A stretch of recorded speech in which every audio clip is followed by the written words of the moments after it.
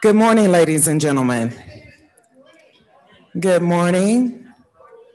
Happy, what's today? Wednesday? Thursday? Thank you. Happy Thursday, everybody. So glad to see all of you. I know some of you are still being served, but we would like to remain on our schedule and be timely so you can continue on your workday. Welcome to the Women in Business Breakfast presented by Ameriprise Financial. I hope everyone is enjoying their fantastic breakfast this morning. My name is Tanya Jackson. I am the board chair-elect for the Douglas County Chamber and delighted to be your moderator for this morning. I would like to invite up Miss Patty Puckett with Ameriprise Financial to the stage for sponsor remarks.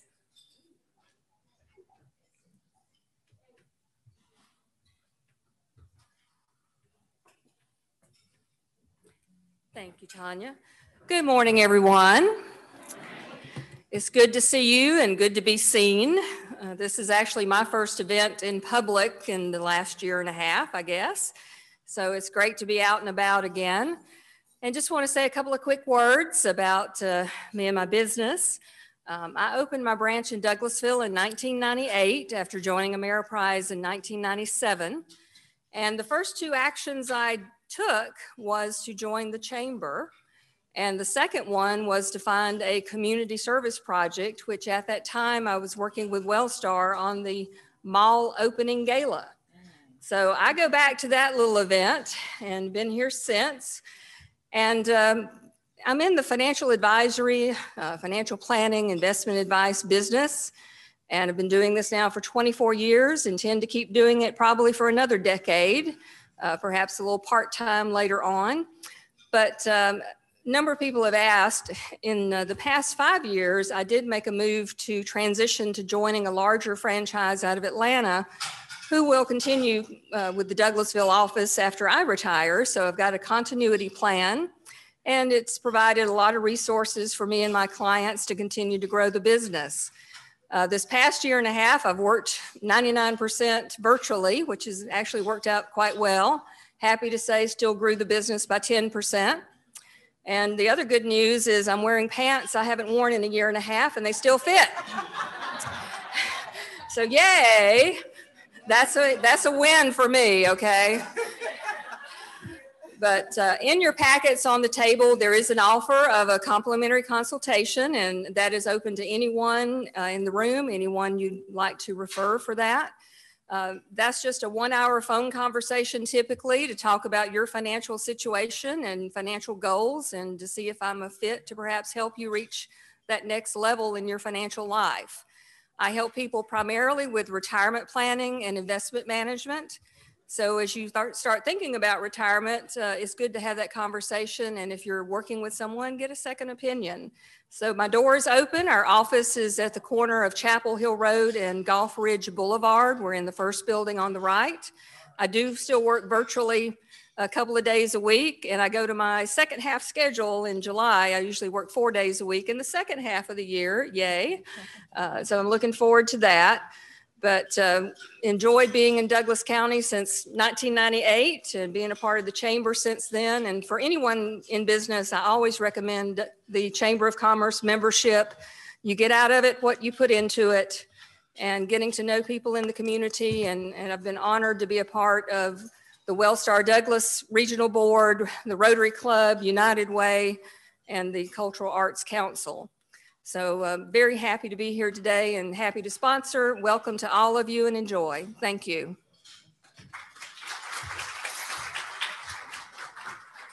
Thank you so much, Patty. We certainly appreciate your service to Douglas County and to the Chamber. Now we'd like to recognize at this time a few folks that may be in the room. If we have any elected officials, if you would please stand to be recognized and introduce yourself. Don't think I see any. Next, Cornerstone members, if you would please stand to be recognized. Go ahead. Elizabeth here with Wellstar Foundation. Excellent. Wes? And myself, Tanya Jackson with Raylan. Now, our Chamber of Diplomats, the foundation and support, if you would please stand, introduce yourselves.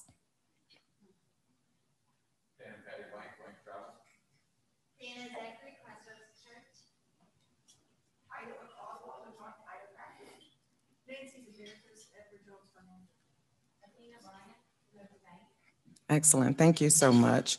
Now, if we have any new members who've recently joined our chamber, if you would please come to the podium and give your 30-second elevator speech. Any new members in the house this morning? Come on down. The price is right. That's what I'm talking about. AAA.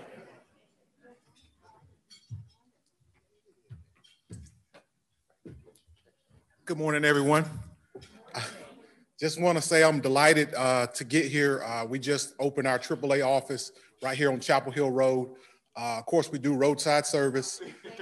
And the big thing that we do, a lot of people don't know about in Georgia, is insurance. We do auto, home, life, and also traveler's insurance. So if we can do anything for you, give us a call.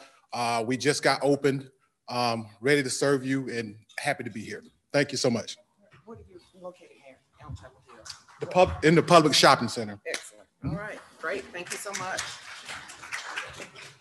All right, do we have any guests who are thinking about contemplating to make the right decision to join the chamber?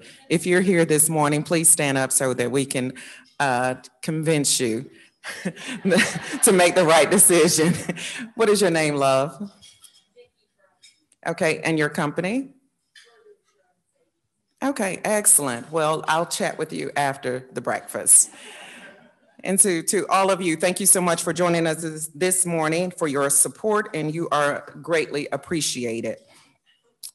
This morning in our Women in Business Breakfast, we will hear from inspirational stories of two women who have powered through life's challenges. They've come out on top, both professionally and personally.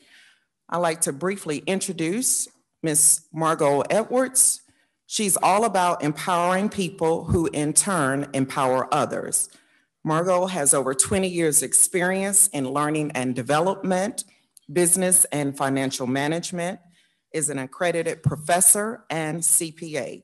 She is the recipient of many awards, most recently the Georgia Outstanding Citizen Award.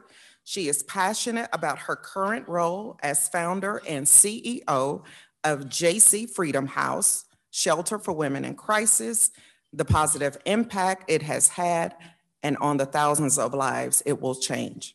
She is a proud mother.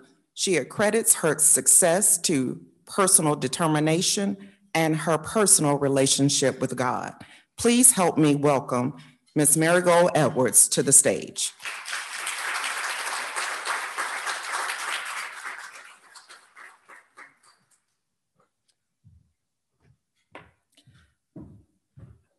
Our next woman of the morning, personal dear friend of mine, almost like another mother.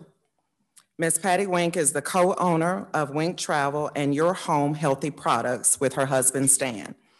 She is a strategic, transformational leader, accomplished problem solver, travel planner, and an effective communicator.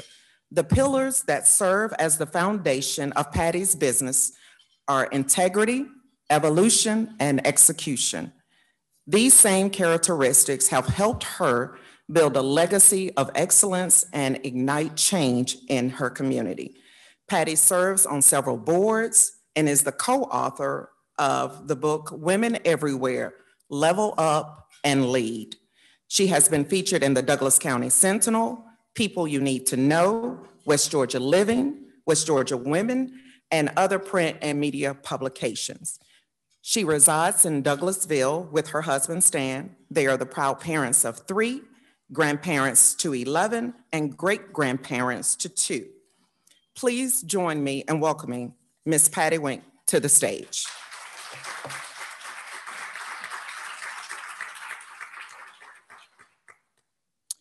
So I hope everyone, if you'd like to go back and have seconds, while we're gonna take probably about 25 minutes to share, allow them to share their story from the helicopter view, and hopefully their struggles, their triumphs from where they started and where they are now. We hope that we walk away with at least one point that they make that will make a difference in our lives that we can share with someone else. So now I'd like to welcome Ms. Marigold Edwards to the podium to present herself.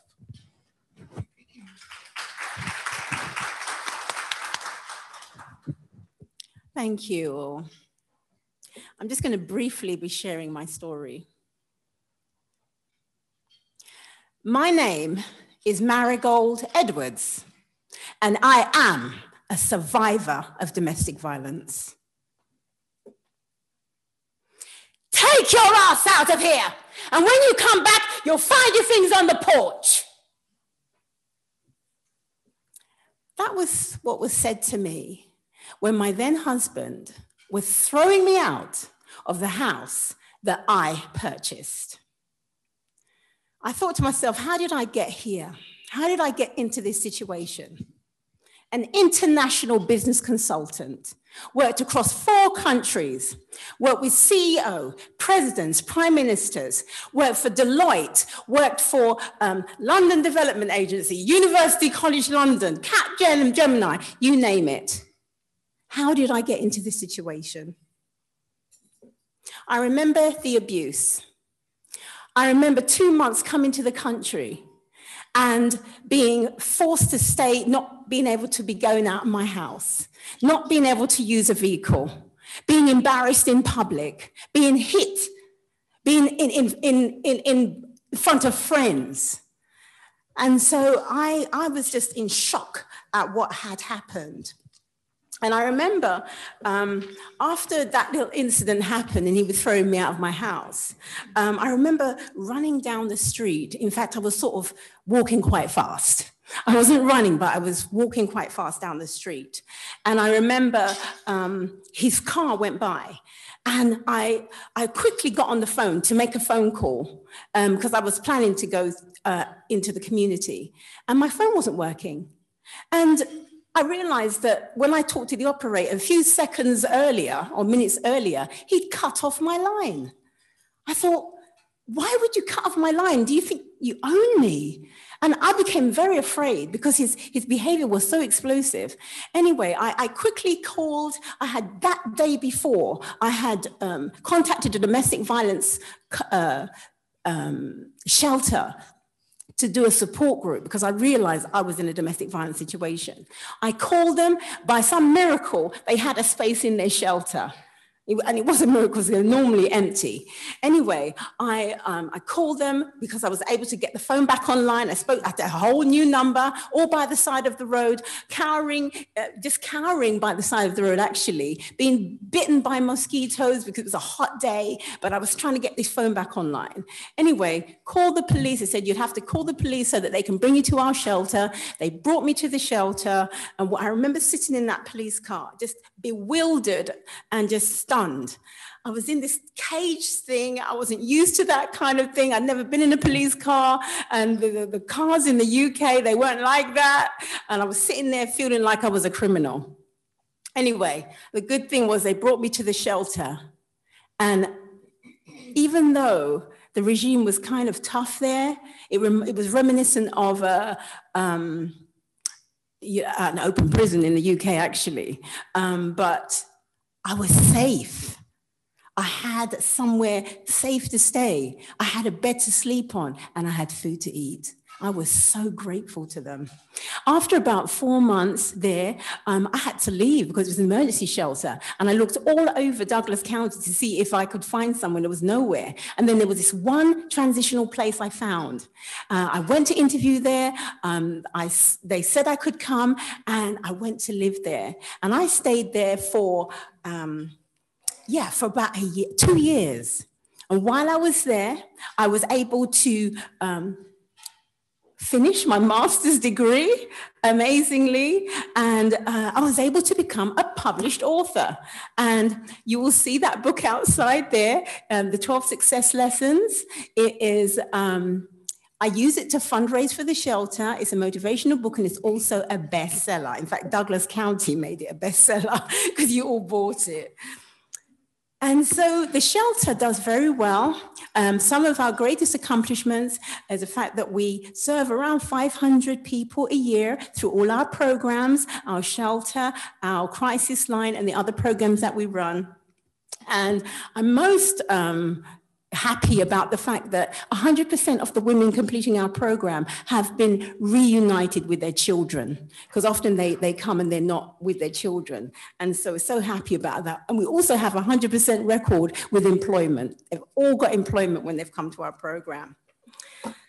So I just would just like to say thank you to God for what he's done, because he's done a lot, and I couldn't be here speaking to you without him.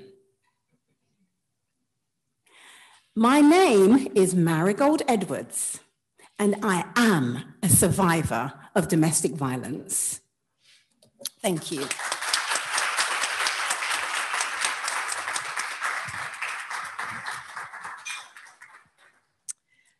I don't know how many times I've heard that story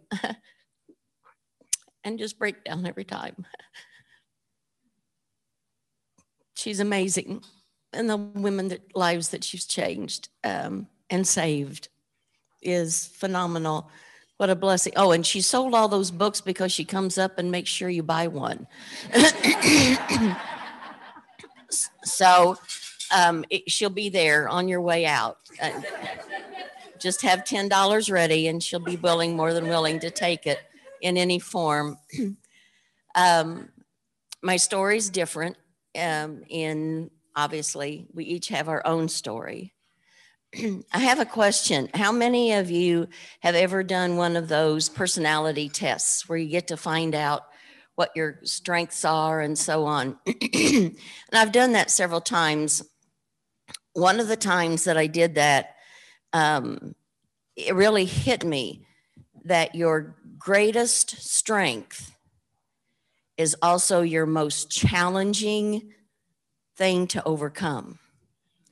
It has both a positive and a negative. Mine happened to be, in other categories, would be a servant, taking care of others, that type of thing. So I walked into a situation with that type of who I am. I'd been friends with a couple for about 4 years, and they decided to start a different type of holistic. And that's very much my background, is holistic, and knowing that the plan was amazing. What I didn't realize is that chances are I was asked to come in because their credit rating wasn't good and mine was. So when you see something that you feel is really awesome to bring to Douglas County, this was in 2007, you know, with me, it's just, well, yeah, let's just do whatever it takes to get it going. I knew nothing about business, absolutely nothing. I knew how to take care of 6th, 7th, and 8th graders, and that should have helped me learn a whole lot, but under the circumstances. But it was a trust factor.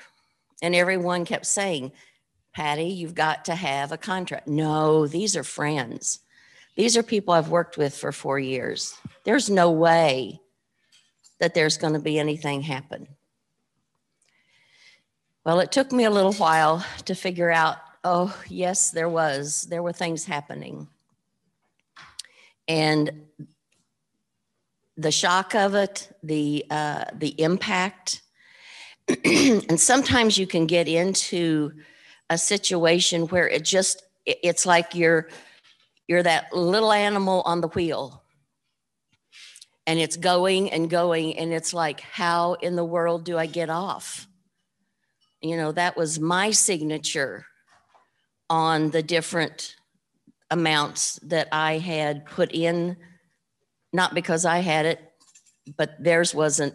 Anyway, I try to be careful not to get into too much specifics. But the final result was that there was such a huge debt, and realizing, you know, and like Marigold said, education, background, when you get into something that's brand new, that you've never dealt with before, never had people turn on you and use you. It can actually just be so overwhelming, and your own devastation of your own ignorance is overwhelming. To have to look in the mirror and say, how in the world could you have been that stupid? And then figuring out from there how to get out of it and what to do about it. I'm not going to go into some of the others because they've got some great questions they're going to ask us. But that's just sort of an overview of making a decision that wasn't good, not listening to other people, and not trusting your gut. Because you know there were red flags all the way through that I excused because they were friends that I knew would never do anything to hurt me. Thank you so much, ladies. I think most of us can equate to either one of those stories, if not personally, but someone in our family or a friend or someone in our circle of influence. So we celebrate you this morning on, that's the thing I found out about going through. It says going through. No matter what you go through, you have to keep moving to get through to the other side. And as we see this morning, the success that you have, the success that you have. So I think right there, that's a perfect example for us to, no matter what your circumstances are, no matter what you're faced, no matter how you may feel alone.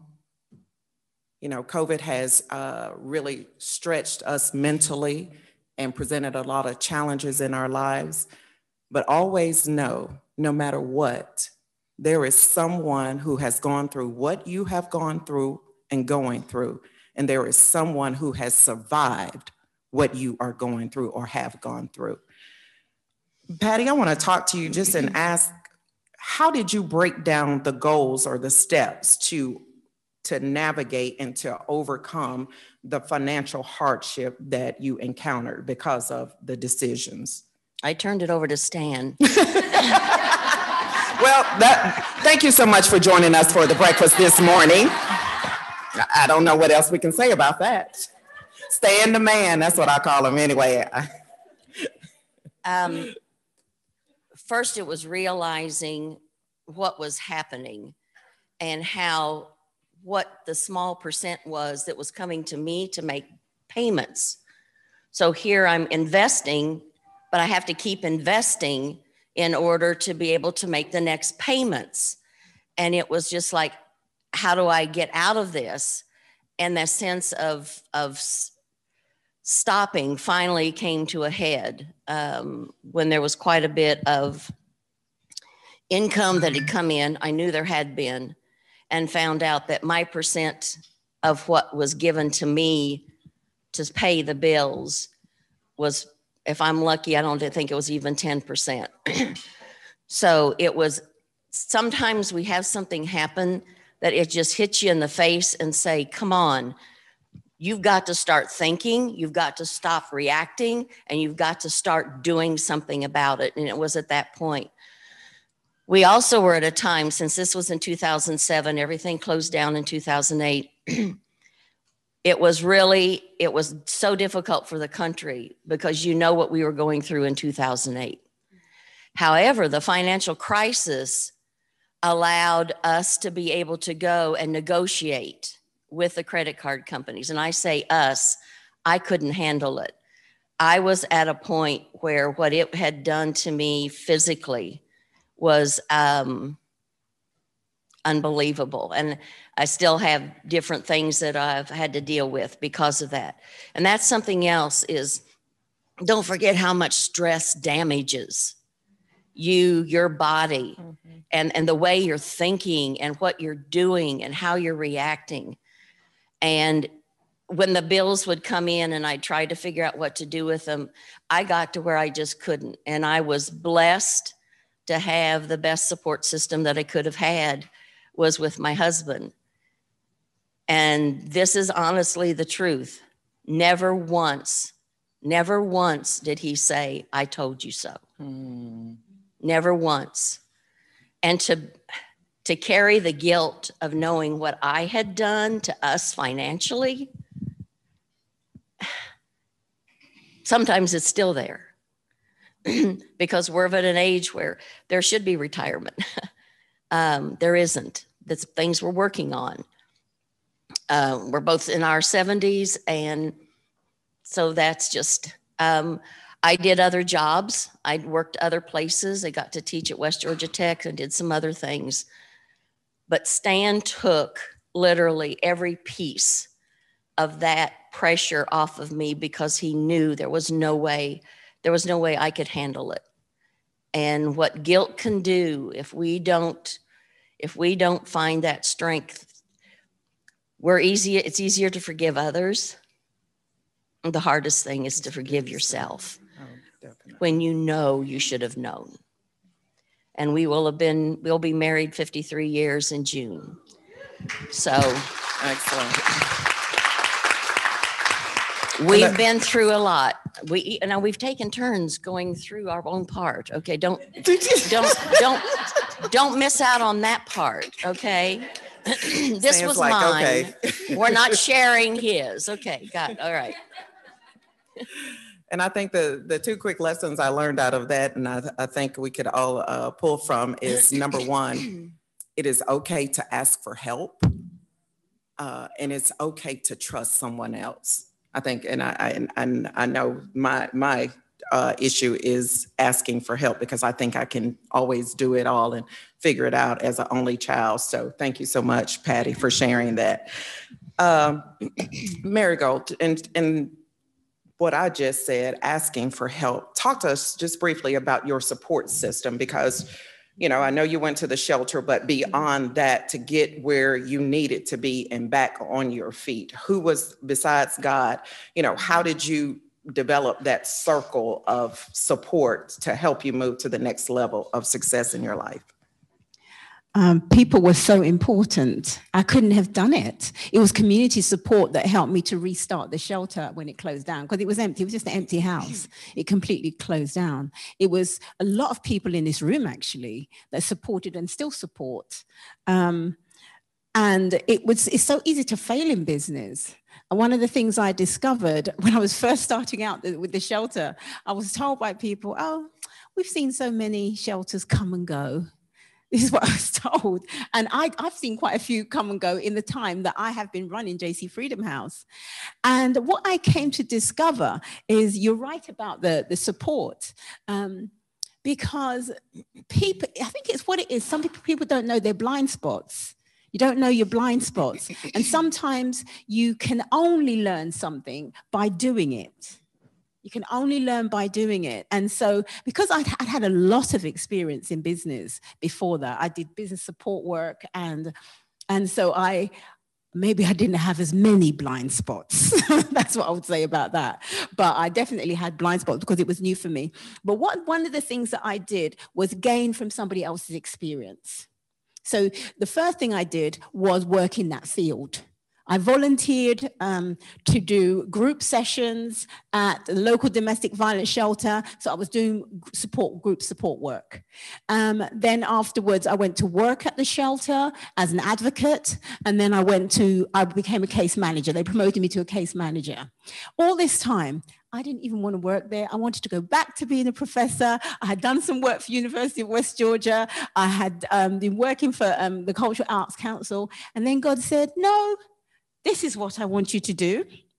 And so I just came completely off that work. So even when I didn't want to take that particular job at the shelter. I knew I needed to take it, not realizing that I was going to be setting up a shelter. But that was the key. I was able to learn from people of excellence, actually at Share House. People of excellence that knew what they were doing and they did it well. And so because of that, I didn't have as many blind spots. But I think you've got to have that support, the people around you, and that example. Thank you so much, Marigold. And I think you sharing it's okay to admit what you don't know, because number one, we don't know everything. We're not equipped or built to know everything, and to recognize that you need to partner. And also, she didn't state it, but what I heard is that she listened and she learned. And I think that's key in our relationships, is listening. Because when you listen, you can hear, you can learn, and you can move.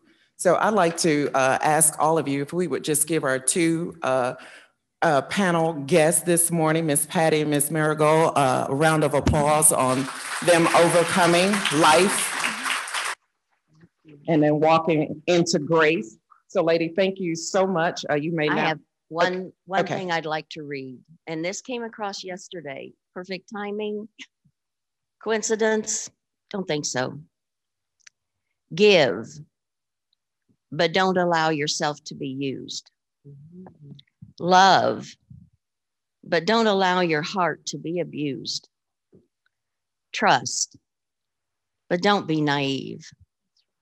Listen, but don't lose your own voice. Very good. Thank you so much. And please come and see me after the show there for a signed copy of my book. Don't worry if you've already got one. You can give it to a friend. Take your $10, okay? Now we'd like to express our appreciation again to Patty Puckett and Ameriprise for her continued support for the Women in Business Breakfast as our naming sponsor. And so now I'd like to invite Patty up to help us draw for a door prize.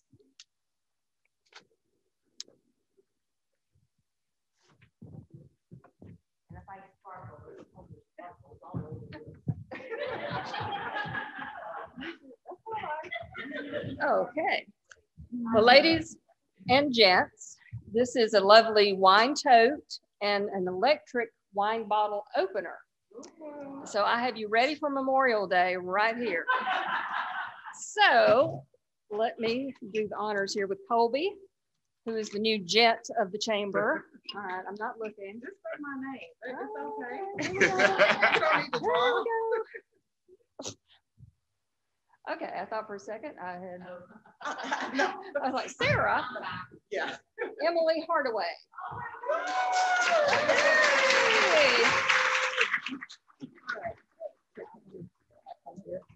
So thank you all for being here today. Happy to be a sponsor, and have a wonderful weekend.